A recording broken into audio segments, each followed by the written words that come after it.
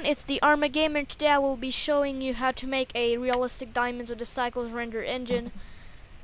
The Cycles Render Engine is like the HD for Blender. It's like HD. I don't have an example right now, but I did the diamonds a lot of time. Now I wanted to do a nice little tutorial to you. So let's begin. First, we're going to go in Cycles Render. To do this, where it says, go look up where it says Blender Render. Click on that. Then click Cycles Render. So now we're going to delete our default cube. To do this, press delete and click there. So now we're going to add an icosphere. To do this, press Shift A and then icosphere, or you can do this by going here to add mesh icosphere. So now let's go in bottom view. To do this, click here, view, and then bottom. You can do this by pressing Ctrl 7 on your numpad. So now let's go in edit mode. To go in edit mode, press tab, or you can do this by going here and clicking edit mode. So now let's deselect everything. To do this, press A. Then let's use the box select.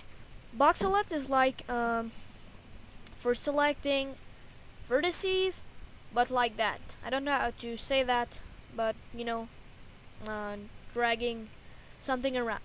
So now when you have this, press B and then drag around those vertices that you see. So now press S to scale down. Scale it down to something like that. So now zoom in on this thing. So now again press delete and then click faces. So now we've deleted something like that. So now use again B, box select, and select those faces. As you can see, if you select a face that is inside, to delete it, not to delete but to deselect it, press shift and right click on it. So now that's good.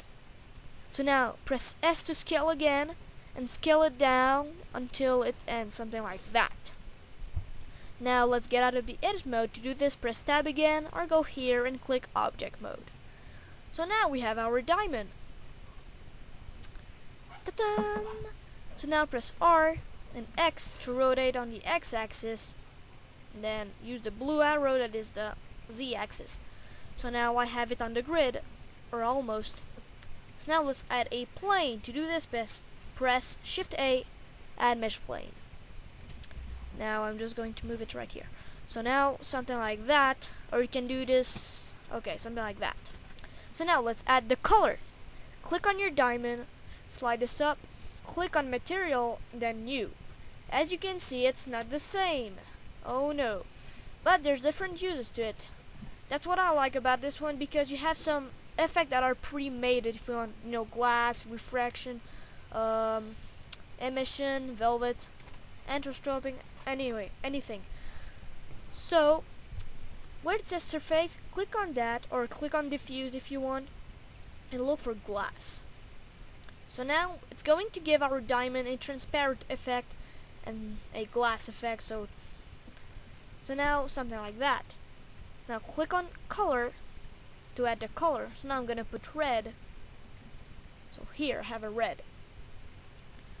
So now let's render it. To do this, you can go to this camera and clicking render or just pressing F12. Okay. As you can see, it's taking more time to render because, you know, HD, this means more graphic. But I'm recording too, so you know, it's taking more time even. So here we have our tiny diamond.